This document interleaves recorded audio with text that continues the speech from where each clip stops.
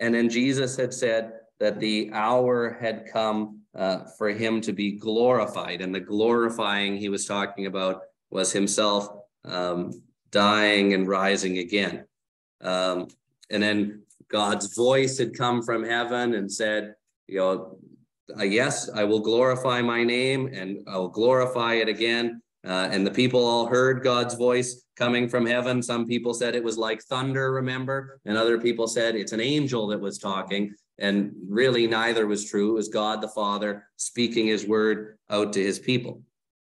Okay, now we read this little bit already, but I want us, let me look here. Yes, this is what we want to read. Let's start with verse 30. Just double checking here. Yeah, verse 30 down to verse 36. So this voice from heaven has just come, and now the people have said it was an angel or it was thunder, and now Jesus speaks about this voice that has come. So let's read 30 down to 36. Jesus said, "This voice was for your benefit, not mine. Now is the time for judgment among this world. How will be driven out, but I am lifted up with all men to myself." He said the soul in the death he was going to die. The crowd spoke up. "We have heard from the law that the Christ will remain forever. So how can you say, Son of Man must be lifted up? Who is this Son of Man?" Then Jesus told them, "You are going to have the light just a little while longer. Walk while you have the light, before darkness overtakes you. The man who walks in the dark does not know where he is going. Put your trust in the light while you have it, so that you may be sons of light." When he had finished speaking, Jesus left and hid himself from them. Okay, thank you, Alan. So that, like I said, this voice is just spoken from heaven and said that God has said, yeah, I'm going to glorify my name. I have glorified it. I'll glorify it again. Jesus says, this voice didn't come for my sake, but for your sake, so that you would believe that I came from God. So God the Father speaking to reassure us that Jesus has in fact come from God. And then he starts talking about what's going to happen to him. He says in verse 32, or in verse 31, now is the judgment of this world. Now is the prince of this world. Now will the prince of this world will be driven out. But I, when I'm lifted up to the earth, will draw all men to myself. Now this is interesting in verse 31. Jesus is talking about the judgment of the world. And when does he say it's going to happen? Right now. He's saying right now. Now is the time for the judgment of this world. Now, when we think of the world being judged, when do we think of that happening? The end times, when Jesus comes again. And that's true. We're not denying that here. Okay, that's true. From thence he will come to judge the living and the dead, like we say it in the Apostles' Creed, right? But we need to realize here that while that's true, that Jesus is going to come again and judge the living and the dead, the judgment of this world has already happened at the same time. And it already happened when Jesus died on the cross. The judgment of the world, which was guilty, was put on him. Right? Now is the judgment of this world, and I'm going to take this whole judgment on myself. And when I do that, it says here, the prince of this world will be driven out. The prince of this world is the devil. Okay? So when Jesus takes the judgment of the world, the guilty verdict of the world upon himself, he's going to drive out the devil, because the devil's weapon is the fact that we're all guilty. This is the card that he had in his back pocket, his trump card all the time. They're guilty. They're guilty. They're guilty. And he could waltz in there before God and say, look at all these sinful people. They're not yours. They're mine. Right? But then Jesus comes, takes the judgment of the world upon himself, which is guilty, takes it all upon himself. And as a result, the prince of this world, the devil's cast out. He's got nothing left. His trump card is taken away. His greatest weapon is stolen, because Jesus has taken the judgment of the world upon himself. So when Jesus comes again to judge on the last day, you and me who have this faith in Jesus, we already know what the verdict is. Not guilty. because he's already taken the guilty verdict for us, right? We were guilty. He took the punishment, everything that went along with that, away for us already. And so now the verdict for us is not guilty. And when he comes again, that's what we know he's going to say, right? So that judgment on the last day is not something for you and me to be afraid of, because we already know what it is. Make sense? Yes, it's a beautiful thing. Yeah, Alan? Why the Bible says after Jesus died, we are in the last days. Yeah. We've been living in the last days for 2,000 years. Yeah, absolutely. And it's also why the Bible says things like, there is now, and this is in Romans chapter 8, there is now no condemnation for those who are in Christ Jesus. Like, condemnation means judgment and being declared guilty. And for us who are in Christ Jesus, who have this faith in Jesus, who have been baptized into him, there's no more guilty verdict for us because we're in Jesus and he's taken the guilty verdict already. Right? So there's no condemnation for us who are in Christ Jesus. The judgment of the world has come. Jesus has been judged in our place. The devil has been cast out as a result. Okay. And he spells this all out here, including verse 32, when he says, but when I am lifted up from the earth, I will draw all men to myself. He doesn't mean his ascension into heaven. When Jesus is talking about being lifted up from the earth, he means being lifted up on the cross. We know that because earlier in the Gospel of John, in chapter 3, when Jesus was talking to the guy Nicodemus, remember he had a conversation with Nicodemus, one of these Pharisee guys who had come to him at nighttime. In John chapter 3, Jesus talked about just like when Moses lifted up the serpent in the wilderness. Remember that story? The snakes were biting the people of Israel, and they prayed to God to take away the snakes, and God didn't take away the snakes. Instead, he told Moses to make a snake out of bronze, put it on a stick, and whenever the people looked at it, they would be healed, right? And so Jesus said, just like in John chapter 3, Jesus said, just like Moses put the stick up, or the snake up on the pole, so that people could look at it and be saved, so the Son of Man, me, Jesus is saying, must be lifted up so that whoever believes in me can have eternal life. So when Jesus talks about being lifted up, he doesn't mean lifted up into heaven. He means being lifted up on the cross, right? And the crowds that are there, they understand that completely. Look at verse 34.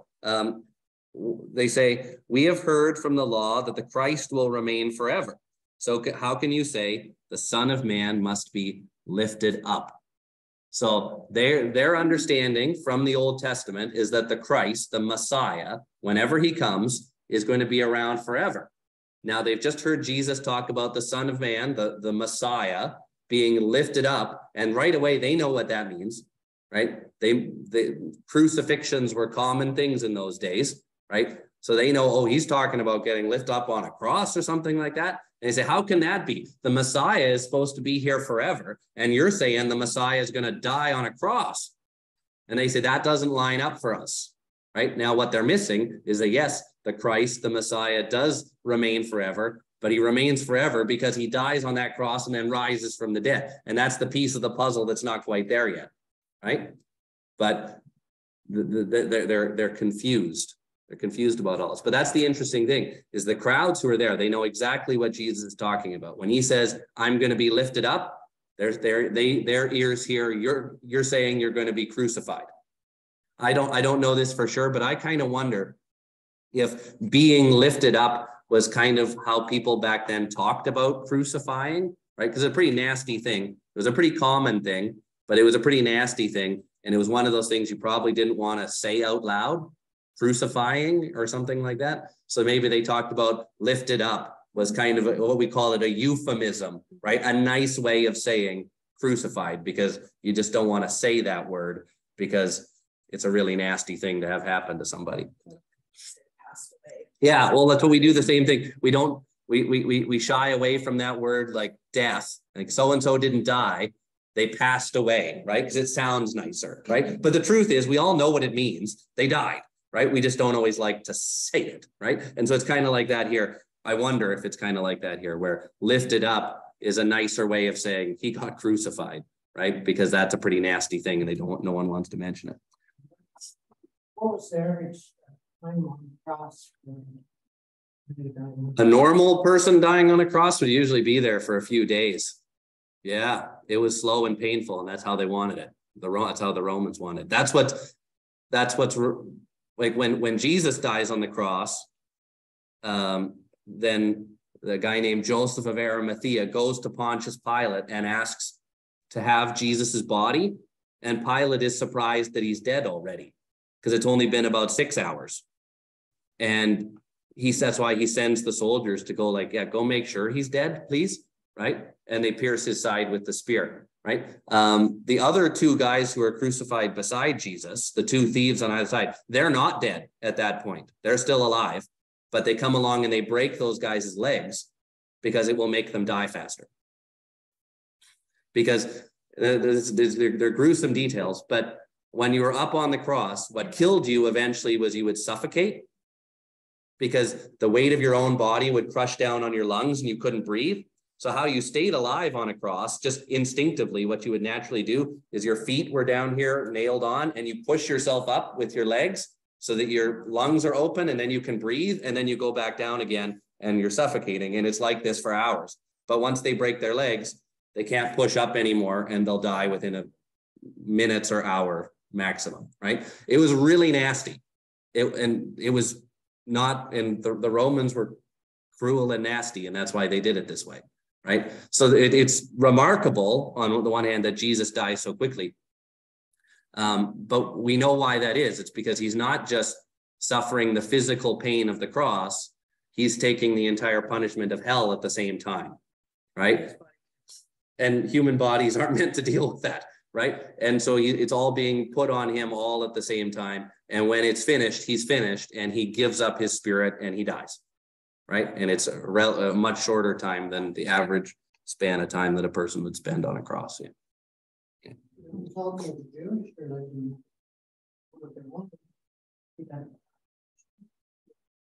Yeah. Yeah. Well, yeah. And yeah, it was a really cruel thing, but you just look through history and people have been cruel ever since the fall into sin. No, exactly. It's not. That's my point, right? You go back to Adam and Eve's sin, and the very next story you have in the Bible essentially is Cain murdering Abel, right? This is what sin brought into the world. And ever since then, you just have a legacy of human beings being cruel to each other and cruel to the planet and cruel to animals and cruel. It's just, that's the nature of the world. That's the world that Jesus came into to save us from. And he took all the cruelty that the world had to offer into himself, took all the judgment and the punishment that cruelty deserved into himself so that we could be saved from it. And that's exactly what he's doing for us here. And look at what Jesus says here about what's going to happen, or what does he say is going to happen when he's lifted up? He's talking about when he's on the cross. When I'm lifted up from the earth, what does he say he's going to do? I will draw all people to myself, right? So Jesus lifted up on the cross is drawing all people to himself. And I thought this quotation here that I've got here just kind of summarizes that beautifully. This is from this guy Athanasius. He's the long creed is named after him. He says, "It is only on the cross that a man dies with his hands spread out." Now that might be a bit of an exaggeration. There's probably other ways that people die with their arms spread out, but he's making a point here. Okay. He says, "And so it was fitting for the Lord to bear this also, and to spread out his hands, that with one he might draw the ancient people, and with the other those from the Gentiles, and unite both in himself." Right? So he's saying he's giving us another reason why this was a fitting way for Jesus to die with his arms stretched out like this, because he's literally gathering all the people to himself there on the cross. The ancient people, the Jewish people of the Old Testament, but also everybody, the whole world. I'll draw the world, all people, to myself. And that's what's happening there on the cross with Jesus' arms outstretched. He's gathering them all in, and that includes us. Thanks be to God. Yeah, Alan? Yep. Says that the hand protects the chest. Yeah, Jesus talks about in Matthew and in Luke about like a hen gathering her chicks under her wings, right? And we can imagine that's what Jesus is doing there, gathering us under his wings. And the hen does that. That's one of my favorite little sayings of Jesus. As a hen gathers her chicks under her wings to protect them from some danger, right? Let's say a fox or something like that. She's going to allow the fox to attack her to save her young, right? And that's what Jesus is doing, stretching out his arms over us, allowing himself to be attacked and killed so that we, living under the shadow of his wings, which is how the Old Testament likes to put it, right, can sing for joy because we're saved from that fox out there that wanted to gobble us all up, right? So beautiful stuff as Jesus is talking about all of this here. The crowds, like I said, though, they don't get it. They think the Messiah, the Christ, is supposed to remain forever. So how can you say that the Son of Man must be lifted up? And then look at this at the end of verse 34. They say, who is this Son of Man? They don't even really get that it's Jesus, right? They think you must be talking about someone else. You're not, you can't be the one who's doing that. You can't be the Messiah, the Savior. They're missing all of that. So they asked Jesus in verse 34, who is this Son of Man? And then notice in verse 35 and 36, Jesus does his frustrating Jesus thing where he doesn't answer their question, right? They asked him, who is this Son of Man? And Jesus doesn't say, it's me, you dummies, figure it out. No, he doesn't say that. All he says is you are going to have the light just a little while longer. And he's told them before, he said things like this before. He said, I'm the light of the world. Whoever walks with me walks it in the light, and all of this kind of stuff. So he says that again here. You are going to have the light just a little while longer. Walk while you have the light, lest darkness overtakes you. The man who walks in the dark doesn't know where he's going. Put your trust in the light while you have it, so that you may become sons of light. And then it says, so he gives them kind of this cryptic answer, but means, while I'm still here, you need to be listening to my words, which they're not doing, okay? And then it says, when he had finished speaking, Jesus left and hid himself. Now, this is the second time we've had this. At the end of chapter 11, Jesus went away and hid himself, okay? Now he's come back into public again, and now he's going away and hiding himself, right? Because it's not quite time yet for him to die on the cross. So we're still on Palm Sunday, right? And he's reached a point now where he's told them everything he's planned to tell them. He's going to say one more thing here in just a minute, but he's like, look, I've told you what you need to know. If you're not going to believe it, you're not going to believe it, right? But I've given you everything I came to give you. Now all that's left is for me to go die and rise again, but it's not quite time yet. So he goes and hides himself away, okay? Any other thoughts or questions about that? Mm-hmm.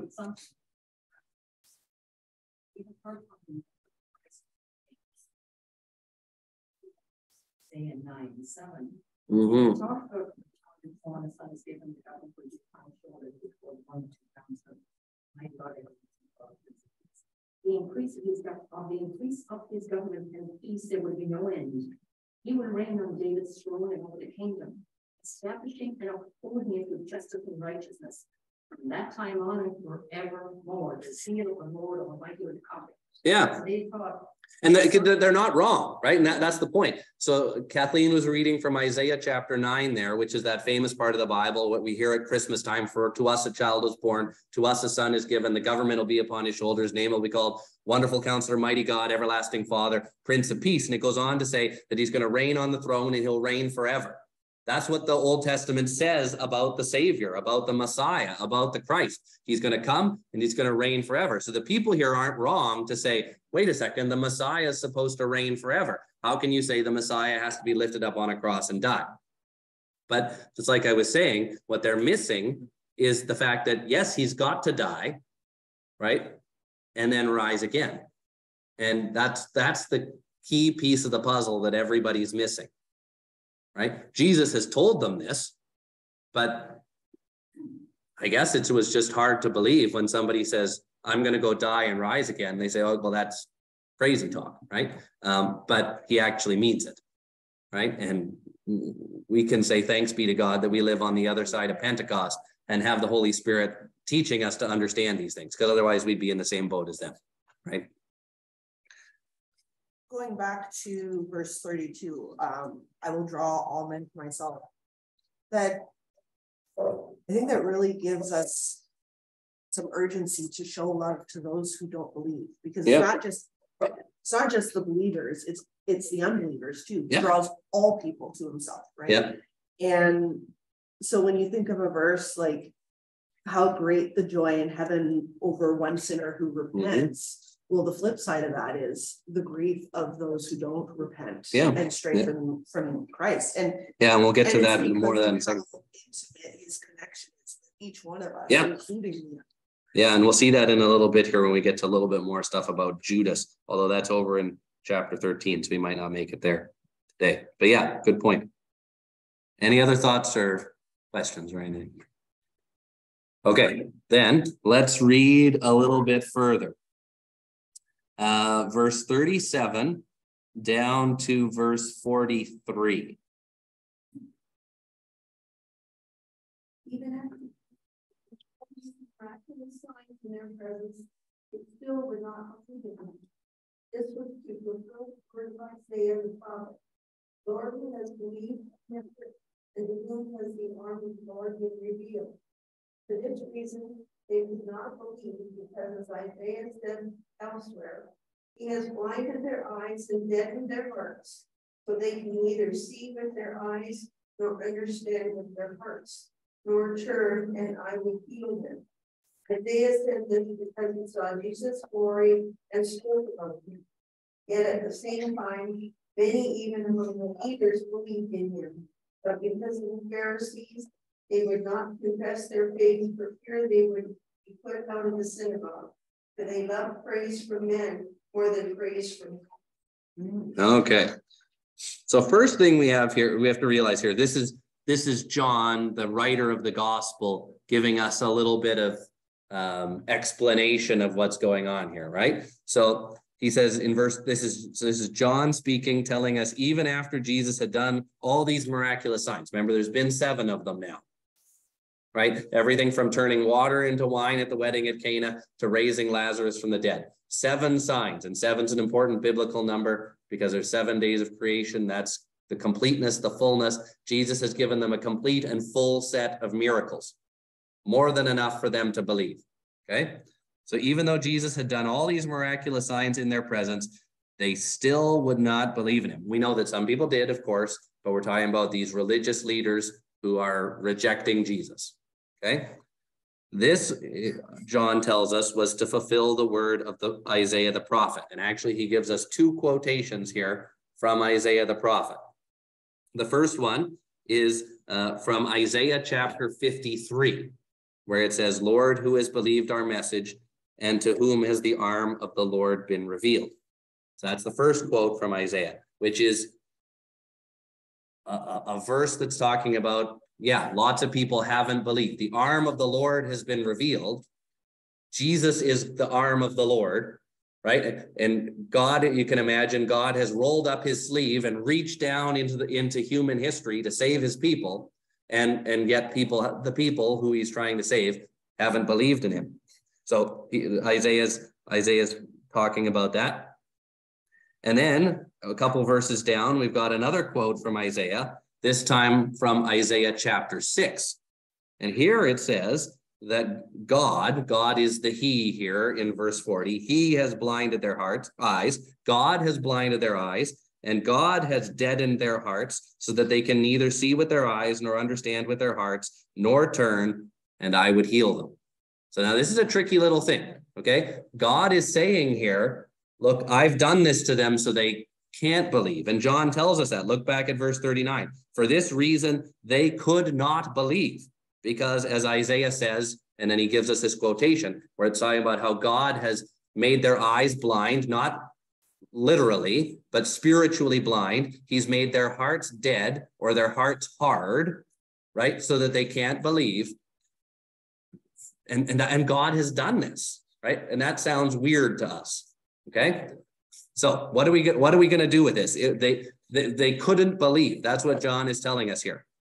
So St. Augustine kind of has to wrestle with this a little bit. And he says, but some people mutter and ask, what fault of it was what fault was it of the Jews if it was necessary that the sayings of Isaiah should be fulfilled? So he said, look, Isaiah said this. So if Isaiah said that they couldn't believe, then how can we blame them for not believing? Right? Okay. But then he says, we answer that God, foreseeing the future, predicted by the prophet or through the prophet the unbelief of the Jews, but did not cause it. God does not compel people to sin. Okay, so what he's saying here is that, yes, Isaiah said way back in the Old Testament, 700 years before Jesus was even born, that these people wouldn't believe. And he even said that, yes, God would blind their eyes and harden their hearts. But God didn't cause them not to believe, not initially. Okay, God looked into the future because God sees the future and knows everything, knew that those people wouldn't believe, and therefore hardened their hearts, blinded their eyes. Okay, it's complicated, but the best way to understand it, I think, is to think of another Bible story, and that's the story of Pharaoh when the people of Israel are slaves in Egypt. Okay, remember, the people of Israel are slaves in Egypt, and Moses is going to Pharaoh saying, let God's people go. And what does Pharaoh say? No. And initially he's saying that entirely of his own volition, right? He's hardening his own heart and saying, no, I won't let those people go. And that happens 4 or 5 times. I can't remember exactly how many. And then God says to Moses, okay, go talk to Pharaoh again. But just so you know, now I have hardened his heart. He hardened his heart, I don't know, 4 or 5 times. And then God says, okay, he did that to himself. Now I've really hardened his heart. I've done it because he already did it, right? So he sends Moses and says, look, I know what he's going to say. We know what he's going to say. He's going to say no, but go anyways, right? Because God's got a plan in all of this. And Pharaoh's hard heart doesn't stop God's plan. In fact, Pharaoh's hard heart is part of God's plan because God needs Pharaoh to say no until that Passover thing happens, because that's the thing that's going to show us a picture of Jesus. So he hardens Pharaoh's heart. Well, Pharaoh hardens his own heart, and then God makes sure that Pharaoh's heart is hard until the Passover happens, so that those lambs can be sacrificed and their blood can be put around the doors so that we can understand what this is telling us about Jesus, who's our Passover lamb, who takes away the sin of the world. Right? So God had a plan in all of this, and his plan included Pharaoh's hard heart. And so he had to harden Pharaoh's heart to make sure it happened. Okay, make sense? Same thing here.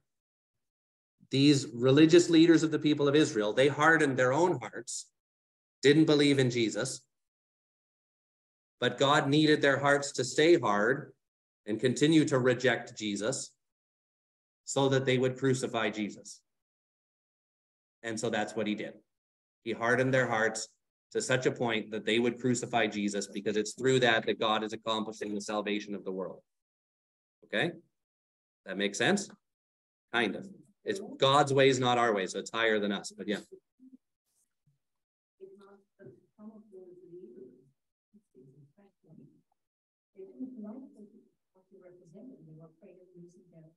Yeah. Yeah, they hardened their own heart.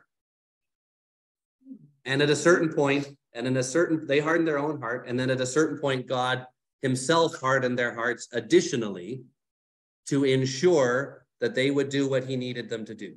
Their heart, again, just like with Pharaoh, their hard hearts were part of God's plan. Not because he wanted them to do that, but because he knew they were already going to do that themselves. So he hardened their hearts to make sure that this all would play out the way he needed it to play out, right?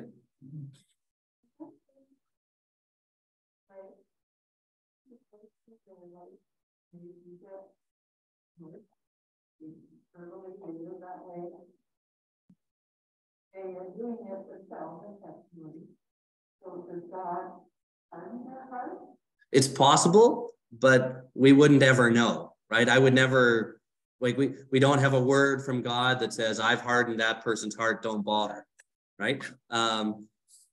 It's possible. It's possible. What's that? Yeah, a Calvinist or someone like that, a Reformed person might say that, but we don't know that. So we would always assume that there's still a possibility that they could be brought back. But it is possible if you, and there's a danger. That's the danger of hardening your own heart, is like, look, you can get yourself so far down that path that yeah, you've put yourself outside of what God is trying to do. But at the same time, we'd never assume that, right?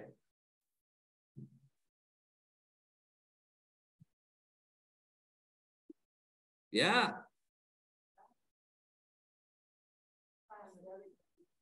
Yeah. Yeah, and I think as long as we're here living in this life, we have to assume that the Holy Spirit's still working in the lives of everyone, because we just don't know, right? We don't have a clear word from God saying that person's heart, I've hardened it, don't bother with them anymore. No, we don't know that. So we keep reaching out to everybody with that same hope, right? But it does warn us here that, look, if you're going to want to go down that path of hardening your heart, there's a danger to that, a serious danger to that. Okay. Yeah. Yeah. Yeah. Yep. Yep.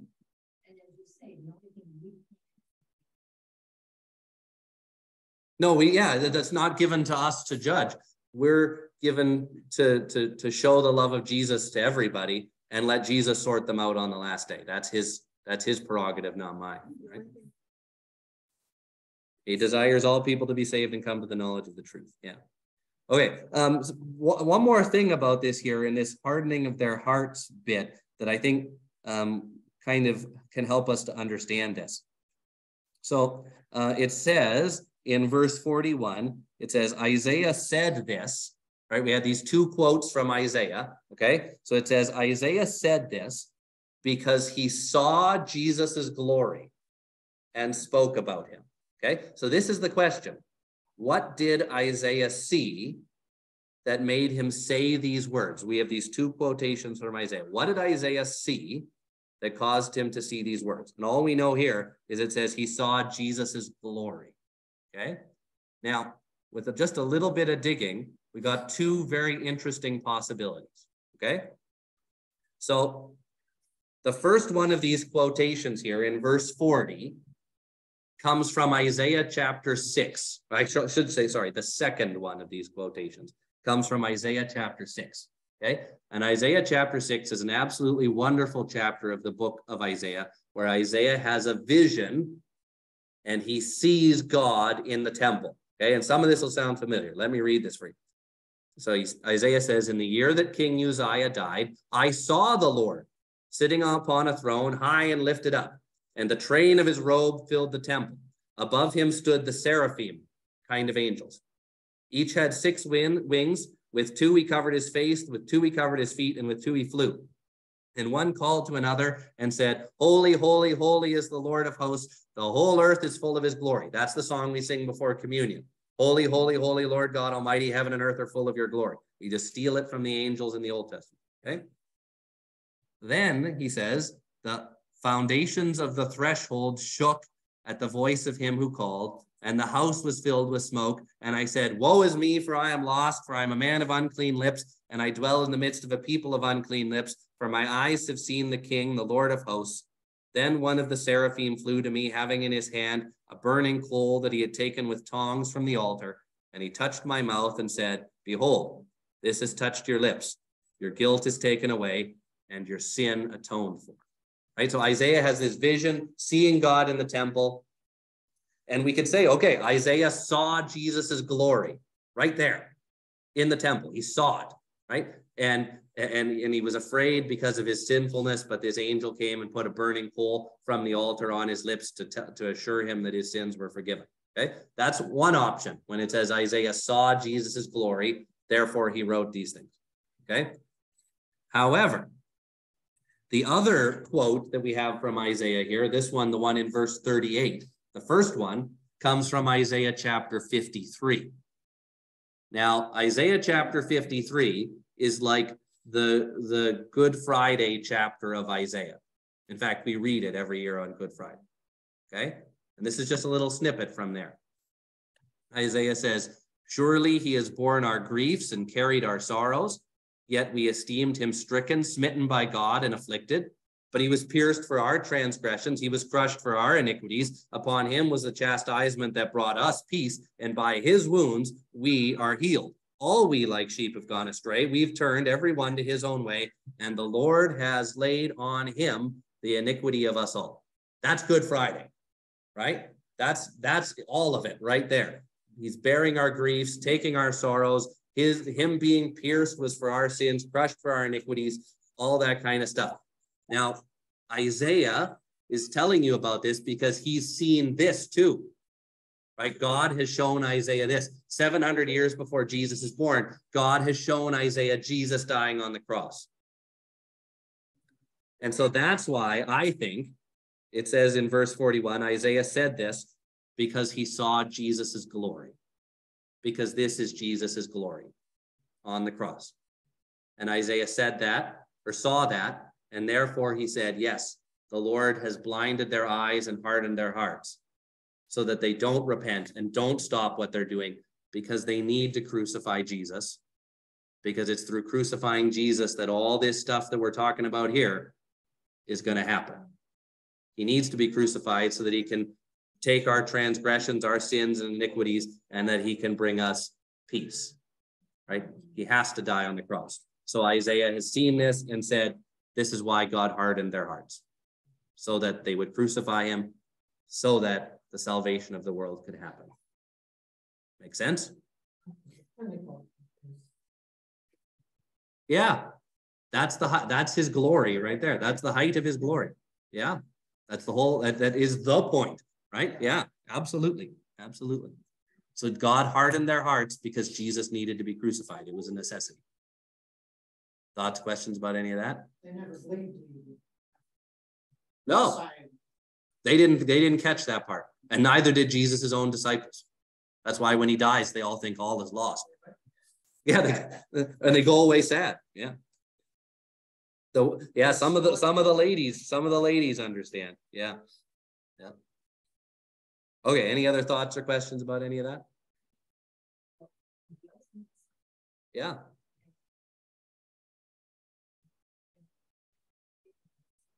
Yeah. Yeah. Yeah. Yeah. Yeah. That's where the kingdom of God works differently than we think it should work. We expect the kingdom of God to be great and glorious and everything will be wonderful all the time. And it will be when Jesus comes again. But in the kingdom of God, suffering always comes before glory. And that's the picture Jesus gives us. Suffering first, then glory. Now we're in the suffering part. It's not always a lot of fun, right? But we're enduring the suffering part, knowing that we're joined with Jesus in his suffering and that we're looking forward to the eternal weight of glory that he's prepared for those who trust in him. Yeah. Okay. Then now we're into verse 42 here, 42 and 43. So the people's hearts have been hardened, their eyes have been blinded, so they can't believe. But John tells us at the same time, many of them did believe, even among the leaders. We know about that from that guy Nicodemus. Remember, he believed in Jesus, but he came at nighttime because he was afraid, right? Then we know later in the Gospel of John, we're going to learn about a guy named Joseph of Arimathea. He's one of the ones who's going to look after burying Jesus. He's one of the leaders of the people of Israel. He believes in Jesus. And presumably there's others too that we don't know about. But these guys believe in Jesus, but what are they unwilling to do? They believe in their heart, but they're unwilling to do what? Yeah, go public. They're unwilling, it says here, to confess their faith. Why? Yeah, well, yeah, because they have this fear. Right? And specifically, they're afraid of being put out of the synagogue. And remember, we've heard about that already. John chapter 9, when Jesus opened the eyes of the man born blind. Remember, they brought in the blind man's parents, and the parents were unwilling to say much of anything at all about what happened. They said, yeah, he's our son, and he used to be blind, but beyond that, we don't know anything. And the reason they're saying that is because they're afraid to get kicked out of the synagogue, right? And then they bring in the blind guy again, and he finally just opens up and says, yeah, Jesus did this. I think he's the savior. And what happens to him? They kick him out of the synagogue. But then Jesus, the very next thing, comes and finds him, right? Because you get kicked out of the synagogue and Jesus is there to scoop you up right away. He's not going to leave you out there on your own. So these religious leaders, they're afraid of the same thing happening to them, getting kicked out of the synagogue, which is the equivalent of getting kicked out of church, right? And yeah, they'd still be alive, but there's all this kind of public shame and humiliation that would come with getting kicked out of the church. And it's not like you could just go to another one, right? It was all one unified thing, and everyone would know you got kicked out of that one. And if you got kicked out of that one, then you're kicked out of here too. You had no synagogue, no church anywhere, right?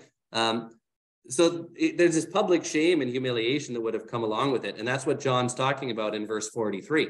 He says, for they loved the praise of men more than the praise of God, right? They liked having their position of influence and power and being respected by others, right? Which I think we all like that. We all want to be respected by others. We don't want to be thought of as, wrong or foolish or silly or stupid or anything like that, right? And that's how these guys were going to be treated if they came out and said, yeah, I believe this Jesus guy, right? But one of these church fathers, this guy's St. John Chrysostom, he makes an interesting observation here. He says, see how these men were broken off from the faith through their love of honor, right? So they're broken off from the faith. They believe in their heart, but they won't confess with their mouth. And the scriptures tell us these two things go together, right? Paul later in the New Testament will say, if you believe in your heart that Jesus is Lord and confess with your mouth that God raised him from the dead, you will be saved. And these two things go together. Believe in your heart, confess with your mouth. That's why every Sunday we confess our faith. One of the creeds, right? Believe in our heart, confess with our mouth. We believe it and we say it. Okay. Now these guys, it's broken off there. They have it in here, but they're unwilling to say it. And this is their problem. Okay. Then, yeah. Yeah. Well, yeah. Yeah. That's true. So there is that element of it too. But even just by coming to church on a Sunday morning, you're not verbally saying something, but you're saying something, right? So even just by the fact that you're here on a Sunday, you're sending a message, right? That you believe this, right? And this is valuable and this is important to me, right? So, but you're right. When we can point our fingers at these guys and say, oh, how could they be like that? But those times when we're afraid to say something because of what people might think about us, we're falling in the exact same trap as them, right? And so look how he says it here. They were not really rulers at all.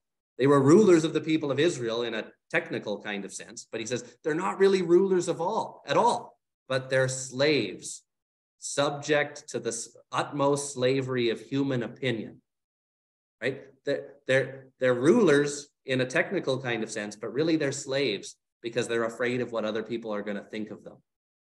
They're slaves to public opinion, right? And Jesus has come to set us free from that, where we don't care about what people think or say or anything like that. We just care about what Jesus has done for us, right? And trusting in him and confessing our faith and all that kind of stuff. Could it also be that they were afraid for their salvation getting kicked out of the synagogue, because that would have put into question their salvation too? Yeah. They would, yeah.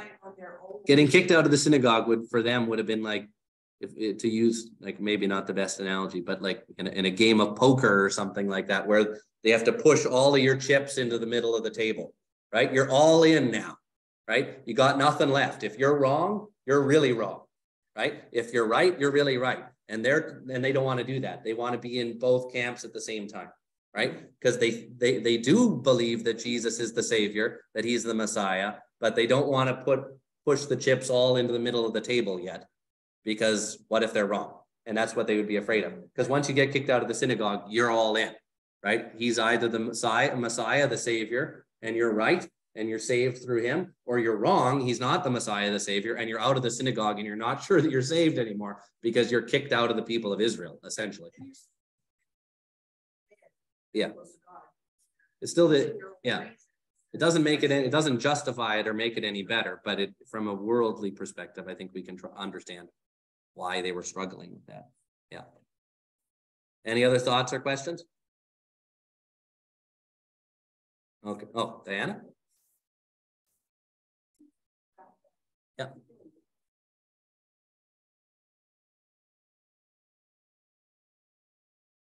Yeah. Yeah. Yeah.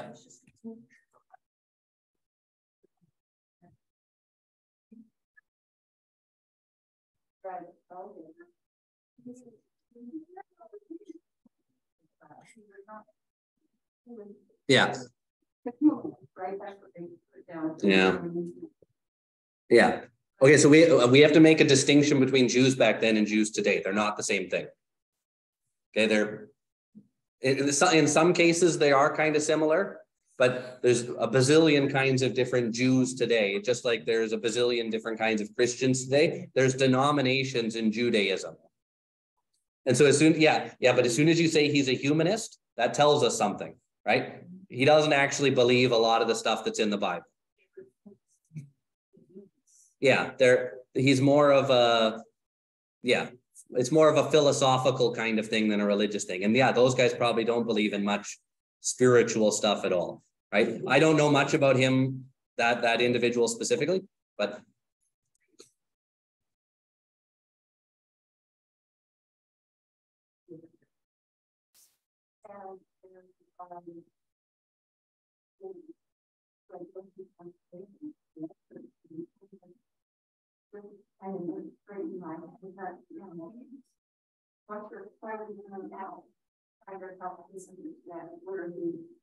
yeah, just like back then in Jesus's day, there was different kinds of Jews. There was Pharisees and Sadducees, for example. Pharisees believed in heaven, Sadducees did not, right? Most of the Jews would have considered themselves more along the lines of the Pharisees. They believed in those kind of things, but some of them didn't. The Sadducees didn't believe in angels. They didn't believe in the resurrection of the dead. They said, once you're dead, you're dead. Pharisees believed in all that stuff. Okay. Same thing today, although it's a little bit different. You have Jews who actually believe the Torah, right? And are still looking for a Messiah. And you have Jews that are really just more cultural Jews. It's a cultural thing. And it's more about our culture and our history and all that kind of stuff. And they probably don't believe everything that's there in the Old Testament either. So you got, and I'm not an expert on the different groups within Judaism or anything like that. It's just, you can't, it's impossible to lump them all together because they're just so many, it's so diverse, right? But I guess the common thread that ties all Jewish people together is that they don't believe that Jesus was the Savior, right? Some of them don't even believe that there is a Savior anymore.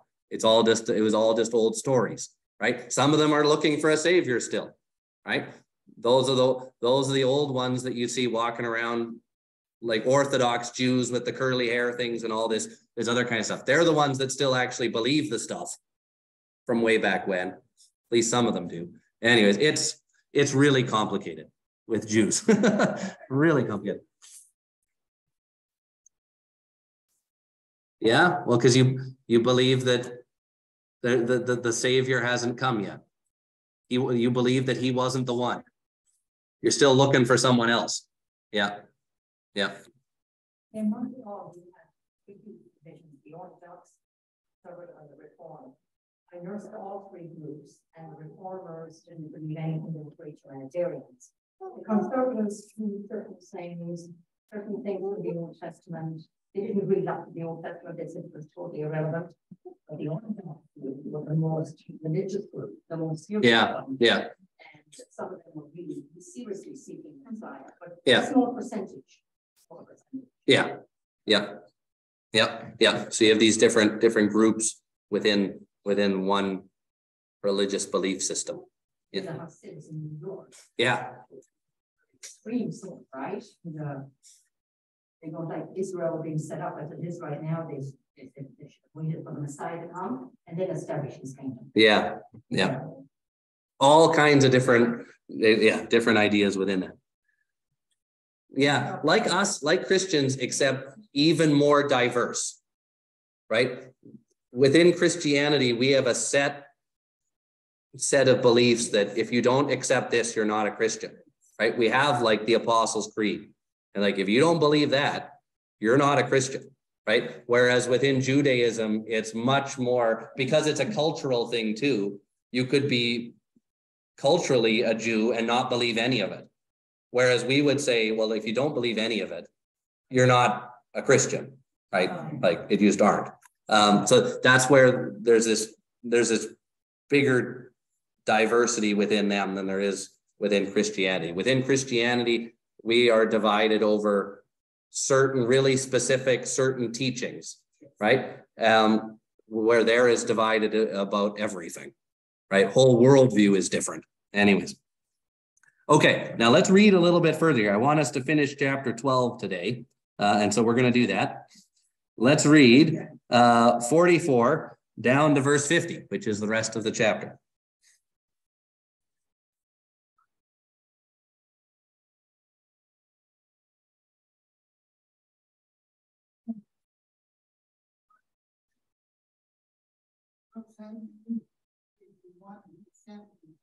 I have come into the world as a light.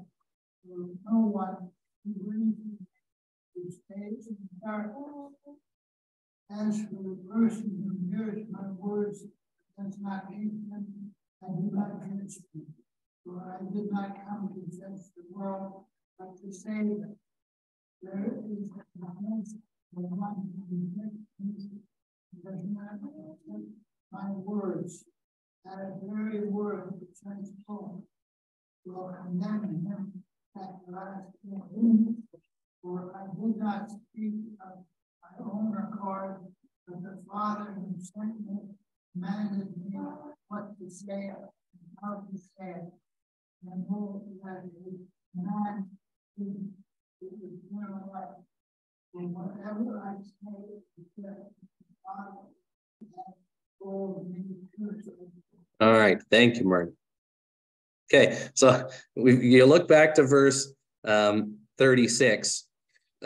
We had said there, it says Jesus left and hid himself from them, like he disappeared.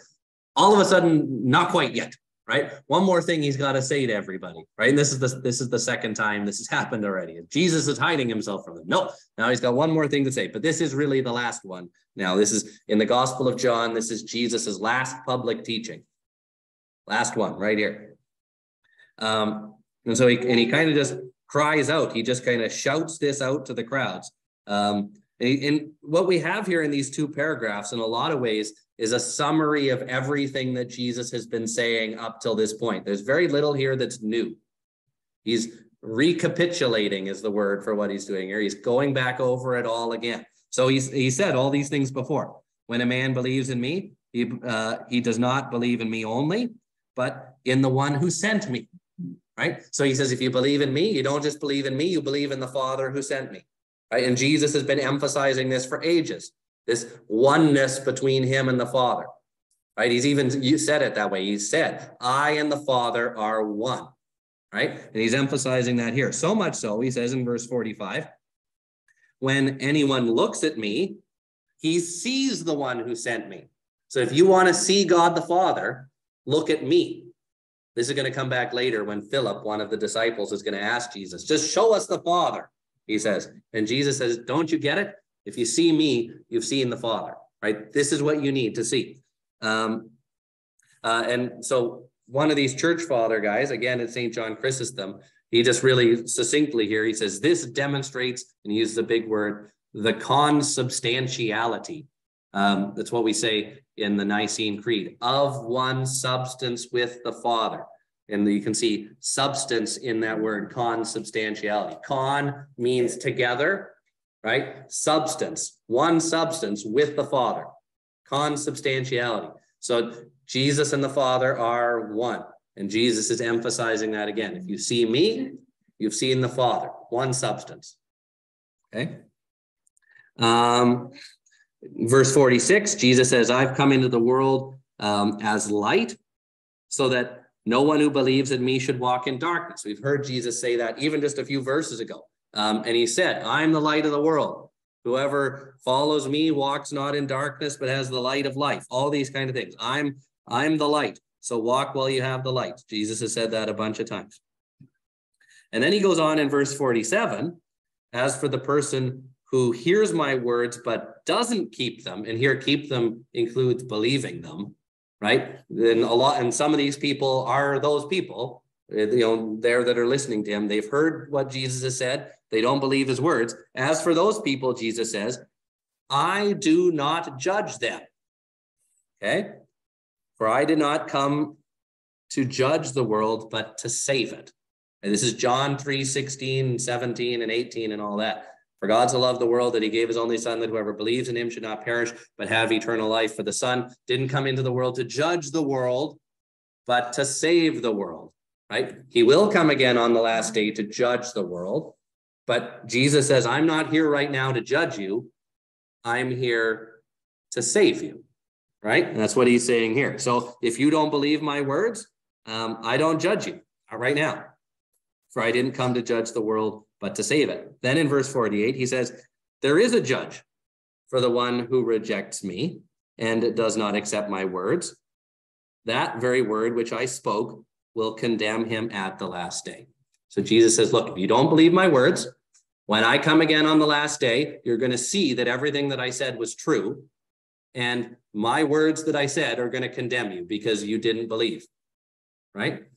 So this judgment idea doesn't sound very nice, but this guy here, Cyril of Alexandria, gives us a helpful explanation of what Jesus is talking about here. So he says, those who refuse to hear Jesus and accept saving faith will condemn themselves. Jesus isn't condemning them, they're condemning themselves. For he who came to illumine, to give light, came not to judge, but to save. Therefore, he who disobeys and subjects himself to the greatest miseries can only blame himself, as he is justly punished. Right? So he says, look, Jesus came into the world, preached his word to the world, and if a person has chosen not to believe in him, they're going to find out on the last day that they were wrong about all of that. And it's not that Jesus is condemning them, they're really condemning themselves by not believing what Jesus has plainly said to them, right? He doesn't come to judge the world, he comes to save the world. They're bringing judgment upon themselves by not listening to Jesus. Okay, and then in verse 49, for I didn't speak of my own accord, but the Father who sent me commanded me what to say and how to say it. So again, he's emphasizing that oneness with the Father. So he says, if you hear me, you hear, if you believe in me, you believe in the Father. If you see me, you see the Father. And really he's saying here, if you listen to me, you're listening to the Father, because the words that I'm speaking are given to me by the Father. There's no dissension in the Trinity. The words are one, from the Father through the Son, the Holy Spirit speaking into our hearts. There's a oneness to it. And then he says, I know that his command, God the Father's command, what God the Father is saying, it leads to eternal life. So if you don't want to deal with that judgment part of things, listen to the words that I'm saying, which God the Father is saying to you through me. So whatever I say is just what the Father has told me to say. And this is Jesus. And then Jesus's last public teaching. He's going to talk with his disciples in private after this, but no more teaching the big crowds, at least not in the Gospel of John. He's left it now. Okay. And he's kind of just put it out there. He says, either you believe what I said and you have eternal life, or you don't believe what I said and you don't have eternal life. It's just that simple. And he just kind of leaves it at that. Thoughts or questions about any of that? How long was it before this crucifixion? Yeah, so this is Palm Sunday. So this is a few days. Yeah. And actually, when we'll talk about this next time, but between chapter 12 and chapter 13, we zoom from Palm Sunday to Maundy Thursday. right? We just go right through all of Holy Week to Thursday, when Jesus is having supper in the upper room with his disciples, right? The other Gospels, Matthew, Mark, and Luke, they tell you about some of the stuff that happened on Monday, Tuesday, Wednesday. John doesn't give you any of that, straight to Thursday, right? But then he spends a lot of time on Thursday. He gives you a lot of stuff of what happened that Thursday that the other ones don't give us. Any other thoughts or questions? There was such a deep understanding of the Holy Trinity. Yeah. Such a deep understanding of Christ is now salvation in him. Yeah. Everything, really. Yeah.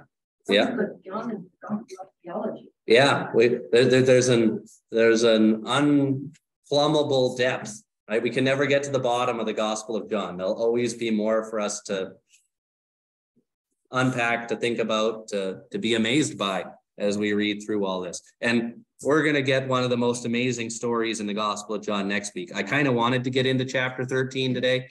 Chapter 13 starts with Jesus washing his disciples' feet. And it's a really familiar story, which means we take it for granted. We don't notice how amazing it really was, what Jesus did. And so next week, we're going to just marvel at it a little bit, that Jesus would do that for his disciples. But we'll stop now, because otherwise we'll rush through it, and I don't want to rush through it. So we'll leave it at that for the day. Yeah. Oh, yeah. Yeah. Yeah. It times up kind of nicely. Yeah. Yeah. Any other thoughts or questions? So much.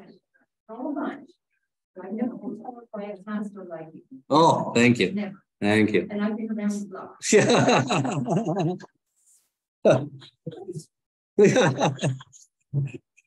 All right, let's pray. Lord Jesus, you are one with the Father, and you came into this world to speak your word of life to us. Help us to hear your word and to delight in it and to believe it and to confess it, not afraid of what the world or other people might think of us as we take your word to heart and let it shape and form our lives. But give us this confident hope and faith that clings to you in all things. We ask this all in your holy name. Amen.